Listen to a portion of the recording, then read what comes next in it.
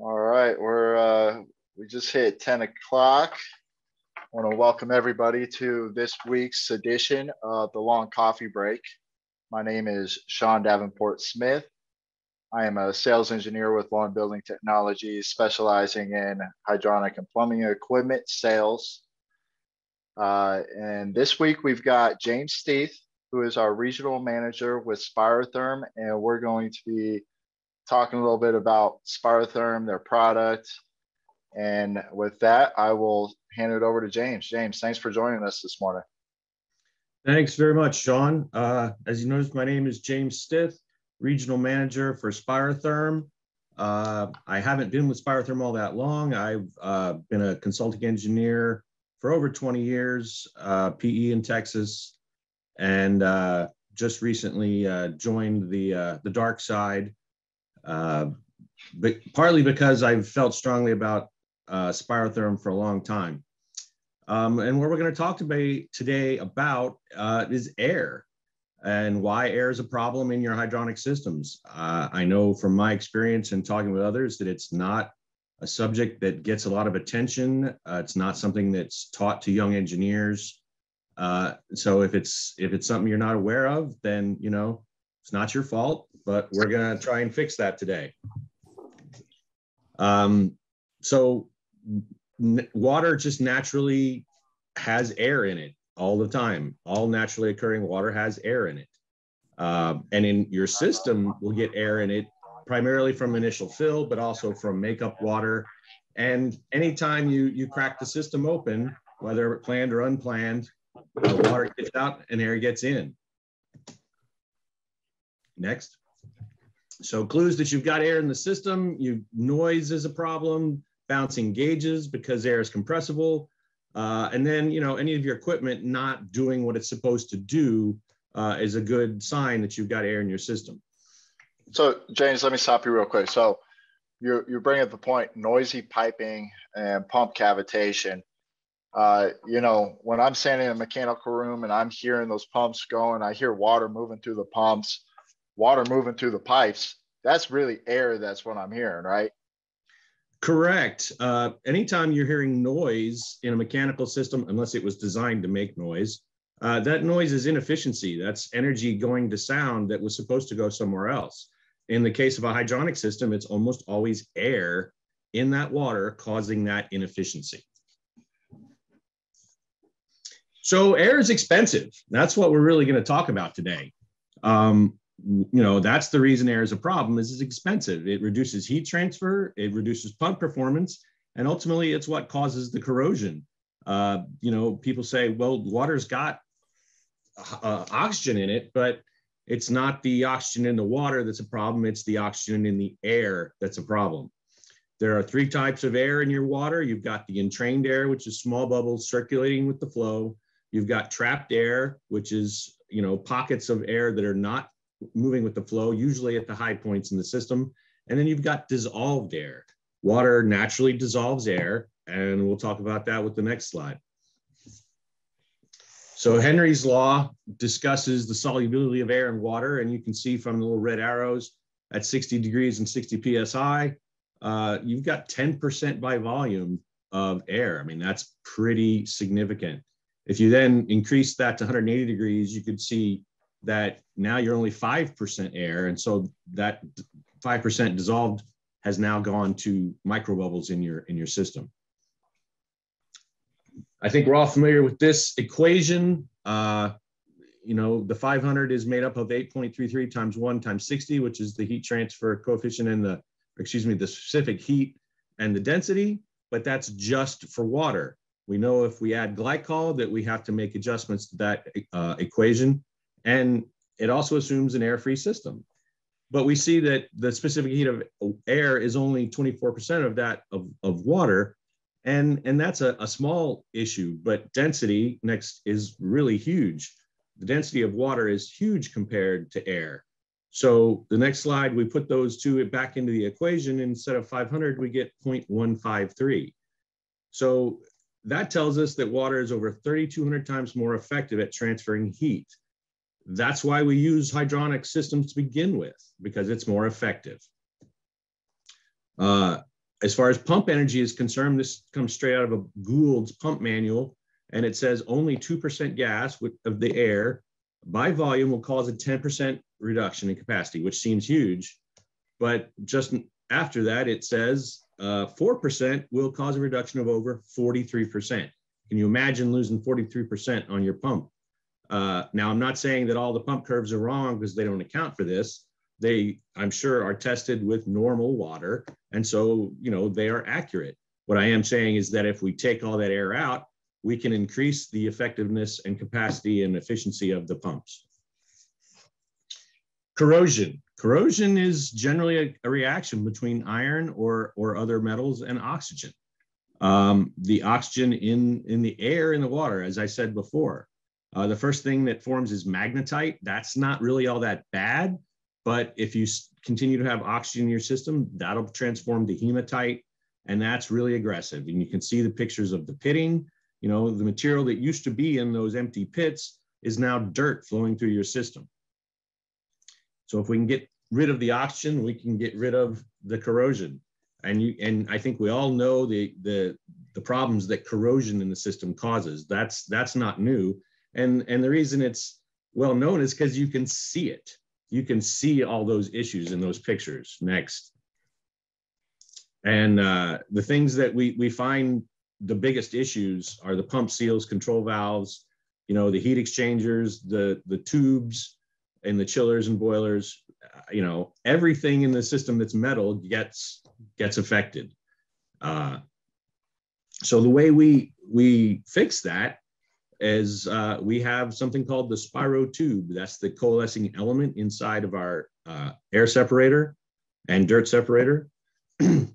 And that's what allows us to get 100% of entrained air, 99.6% of the dissolved air. And because we get that much dissolved air, the water actually becomes absorptive and will suck the trapped air back into solution.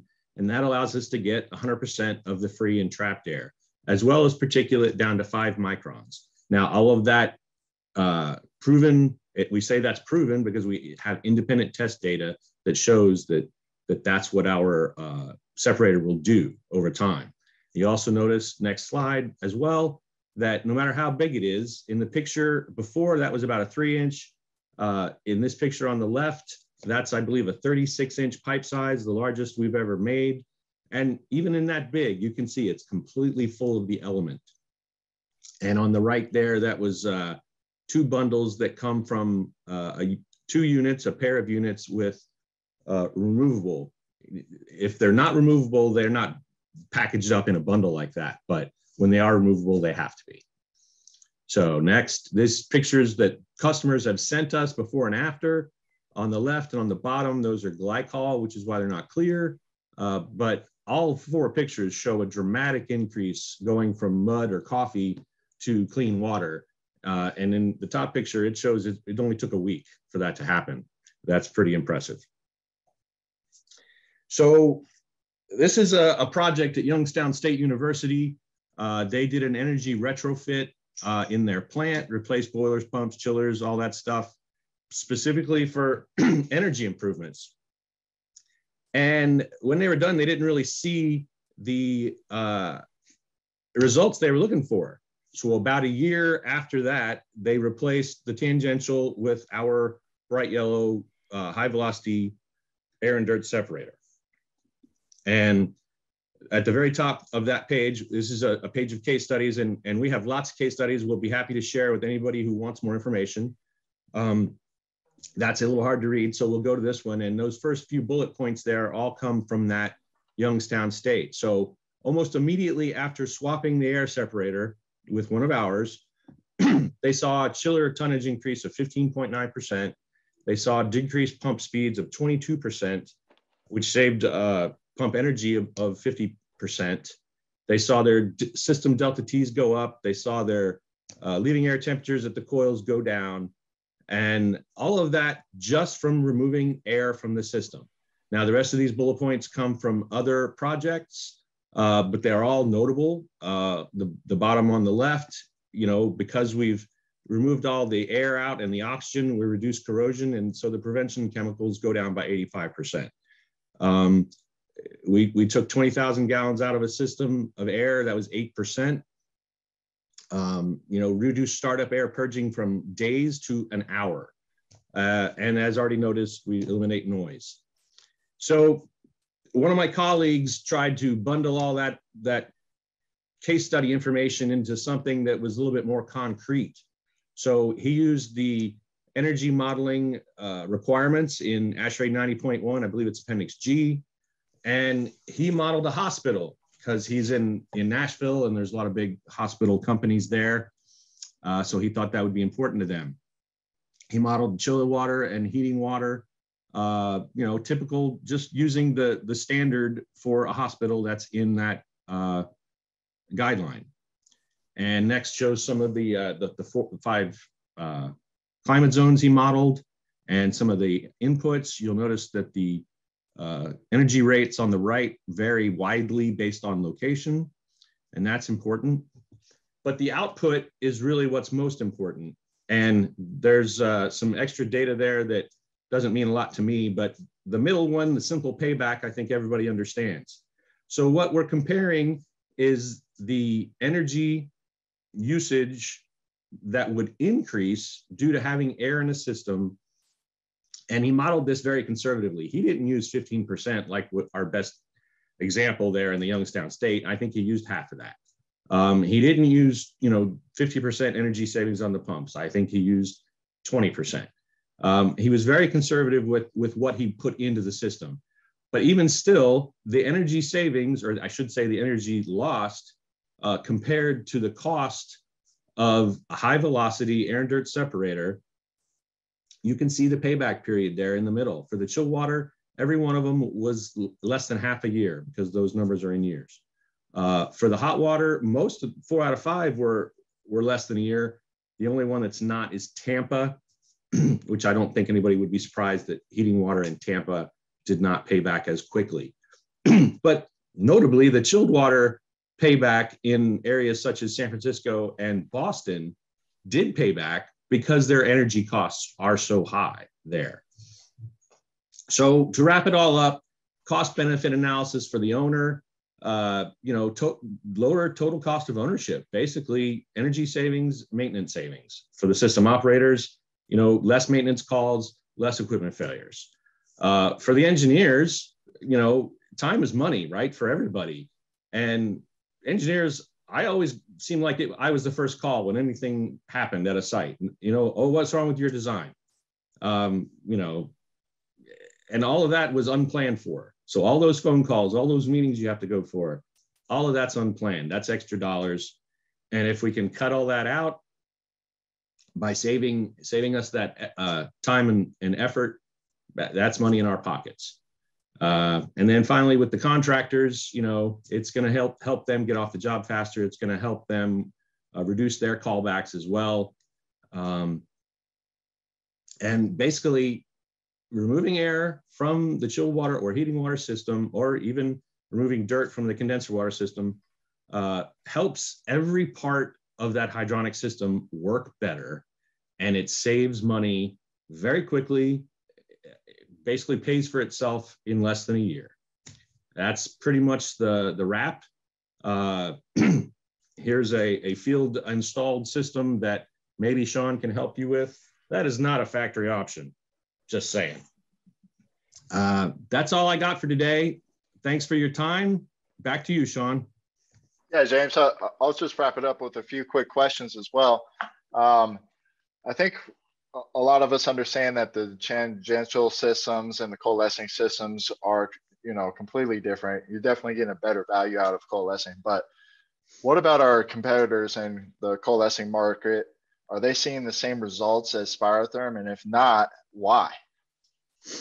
Well, honestly, we don't really know. We haven't seen a lot of output from them. We haven't seen the case studies that we have collected and published. If you go to our website, which is pretty simple, you can see some of those as well. And we're just not seeing that our competitors have published any of that information. I know as an engineer, I would ask for that stuff. I would ask for their independent testing, and I would ask for all their case studies. that showed the improvements, and I never got anything. That was one of the reasons that I was so sold on Spirotherm as an engineer and on flat spec'd it is because nobody else could provide me anything to compare. As to why, I go back to the picture where our vessel is completely filled with the spirotube element, and that's what makes the magic work. All of our competitors, none of them are completely filled with anything as far as I know.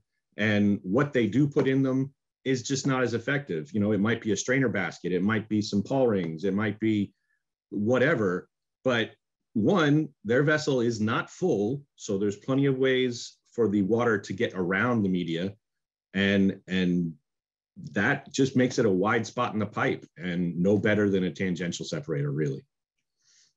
So really, just if you want to spec Spirotherm and you've got that question, make sure to ask for third-party testing data that shows that they're able to meet the performance. And I think that is huge. It definitely is a great product that makes everything else in your hydronic systems work more efficiently and last a lot longer. So I really appreciate it, James. I want to, express gratitude to each and every one of you with this week of Thanksgiving coming up. We will not be having a coffee break next Thursday. I hope everyone has a safe and wonderful holiday, but please join us the week afterwards where Bobby Henderson, he'll be talking about air in your steam systems with industrial steam and talking why it's important to deaerate those systems. So I appreciate everyone. Y'all have a great rest of your week and a wonderful holiday. And with that, we'll sign off. Thank you. Thanks, everybody.